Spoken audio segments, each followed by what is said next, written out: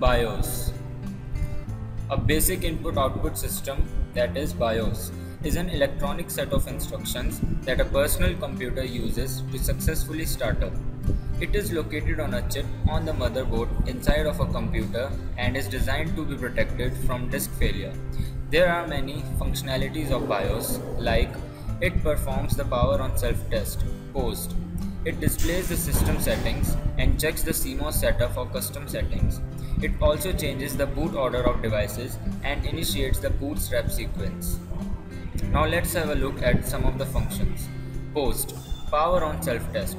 It is used to test all the hardware peripherals that are attached to the computer to see if they are working properly.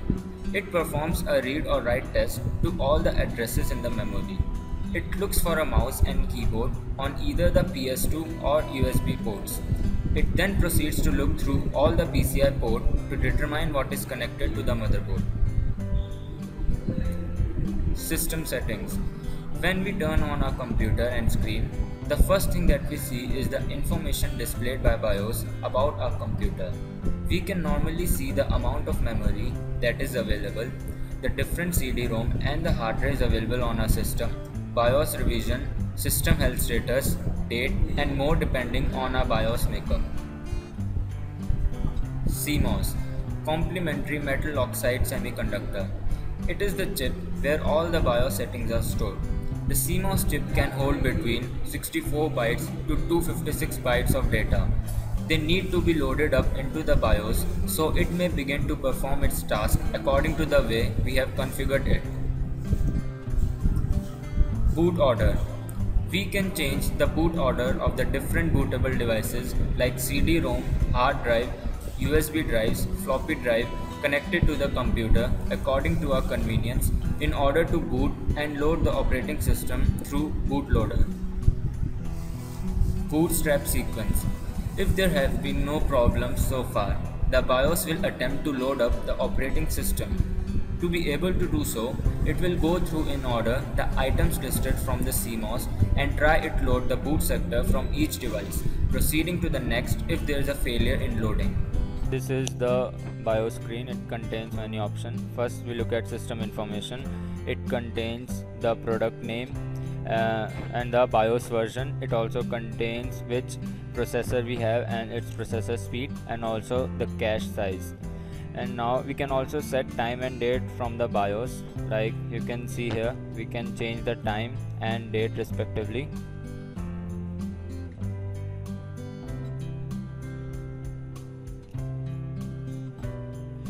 We can see that we have set the date and time as 3:45 AM.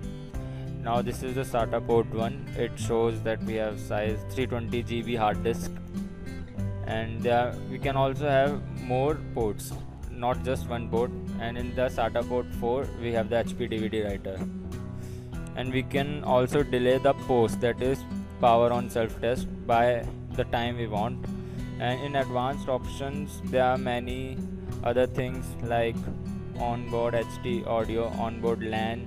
We can enable it and disable it according to our requirements. In the boot option we can change the boot order, and also the first option is F9 boot menu. Like if we want the BIOS to occur with the pressing of F9 key. And we can also change the boot devices order, like first boot device order will be hard disk, second as CD-ROM or anything we want, removable network. There are many. This is according to our convenience. In the power option we can see that RTC alarm resume, we can enable it, disable it. And in PC health status we can see the CPU fan speed, CPU temperature and the system temperature. And we can enable the functioning of smart fan function. We can enable or disable, and then we can exit without saving or by saving. Now let's have a look at some of the BIOS manufacturers. BIOS is made by many companies like American Megatrends, Phoenix Technologies Limited, Dell Computers, Microid Research, and Intel. Now let's have a look at some of the BIOS screens. This is the screenshot of the Phoenix BIOS. This is the screenshot of the American Megatrends BIOS. And this is the screenshot of Dell BIOS. This one is a screenshot for the Intel BIOS. Now let us look at the process of updating the BIOS. First, you should answer the question, why do we need to update the BIOS? The BIOS may need to be updated to be able to support the newer technologies. This is especially true for the older BIOS. These older ones do not always support the newer, larger hard drives, new graphic cards, newer and faster memory. In order to make our computer support these newer technologies, we need to update BIOS to a newer version to be able to support these technologies. There are some ways of updating the BIOS like Express BIOS Update, F7 BIOS Update and ISO Image BIOS Update. Express BIOS Update. Now for the Express BIOS Update, we should first download and save the Express BIOS Update file to a temporary directory on the target computer and double click the .exe file to run the Express BIOS Update. This is the screenshot. Now press next on the welcome screen and then click yes on the license agreement and click no if you want to cancel the BIOS update.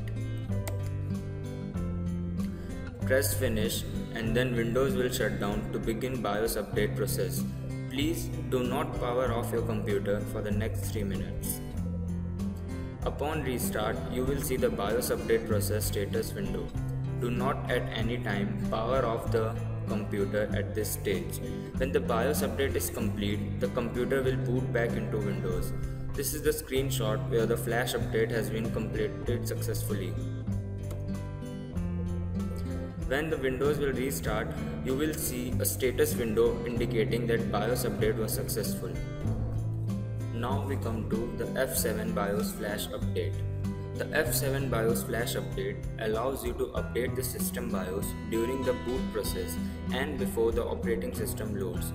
To see if your board supports this feature in BIOS setup, check the boot display options menu setting and display F7 to update BIOS. F7 BIOS flash update. First, download and save the recovery BIOS.bio file to a temporary directory. Copy the .bio to a USB device. Plug the device into a USB port of the target computer. Shut down the target computer. Then enable the F7 prompt display. Power the computer on and enter the BIOS setup. Go to the boot display options menu and enable display F7 to update BIOS. Press F10 to save and exit. During boot, when the F7 prompt is displayed, press F7 to enter the BIOS flash update tool. Now a message will be displayed. Select the USB device and press enter. And this is the screenshot where there is Kingston Data Traveler, which is the USB device connected to the computer. Now select the .bio file which is currently present in that USB device and then press enter. Confirm that you want to update by pressing enter and then wait for the update to be completed. And this is the screenshot of the BIOS flash update which has been completed successfully through this method. Now the third method is ISO image BIOS update.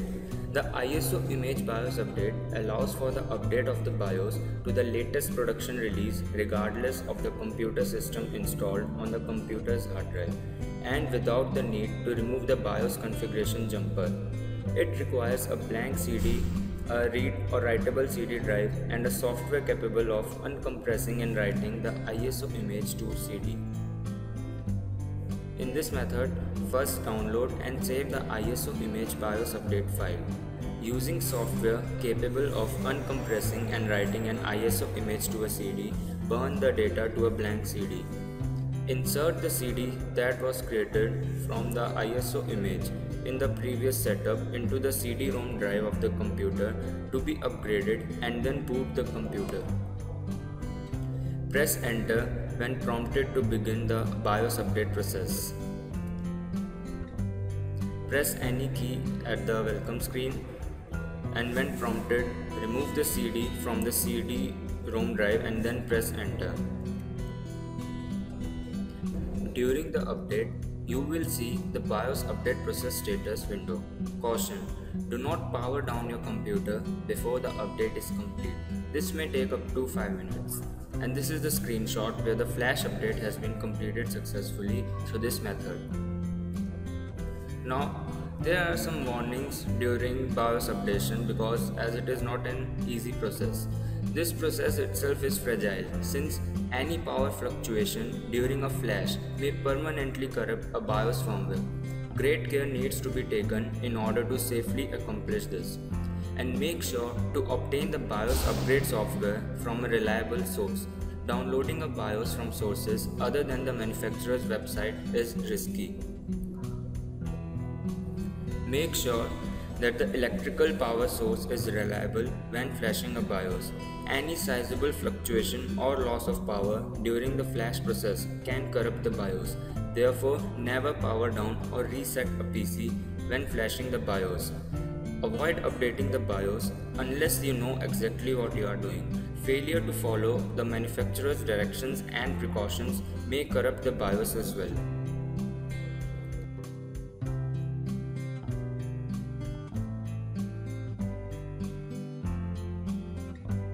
Programme आता है award का EMI flash.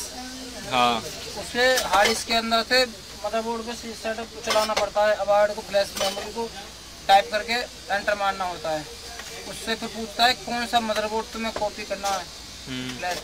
उस motherboard जो तुम्हें जिस motherboard की बायस बनानी है उसका वो मॉडल नंबर डालो। उसके अंदर उसकी वो फाइल होनी चाहिए नेट से उतार करके, ठीक है। उस फाइल को रन कर दो। पूछेगा तुमने तुम्हारा मास्टर कॉपी हो गया है, अब कौन सी चिप में तुम्हें कॉपी करना है। वो चलते हुए बोर्ड में चिमटी से वो बायस निकाल दो और जो खराब बायस है उसको उसमें लगा दो और एंटर मार दीजिए, वो बायस कॉपी हो जाएगी। उससे मतलब बायोस अपडेट भी हो जाएगा। हाँ, सब चीज़ नई बन जाती है। मतलब ये सारा खुद प्रोग्राम खुद करना पड़ता है। और अगर खुद सॉफ्टवेयर के थ्रू हो जाता है किसी सॉफ्टवेयर के थ्रू कैसे होता है? सॉफ्टवेयर तो बताया मैंने, अवार्ड EMI फ्लैश के नाम से आता है। ये सॉफ्टवेयर है? हाँ, अवार्ड EMI फ्लैश। हाँ। उसके बाद और एक प्रोग्रामर आता है। प्रोग्रामर के अंदर तुम्हारी नेट से उसकी बायस उतार करके USB के थ्रू प्रोग्रामर चिप लगाओ, जिस प्रोग्राम का उसका मॉडल नंबर डालो और एंटर मार दीजिए। फिर पूछेगा कौन सी चिप में करना है, जो ख़राब चिप है वो प्रोग्रामर में लगा दो और एंटर मार दीजिए, कॉपी हो जाएगा।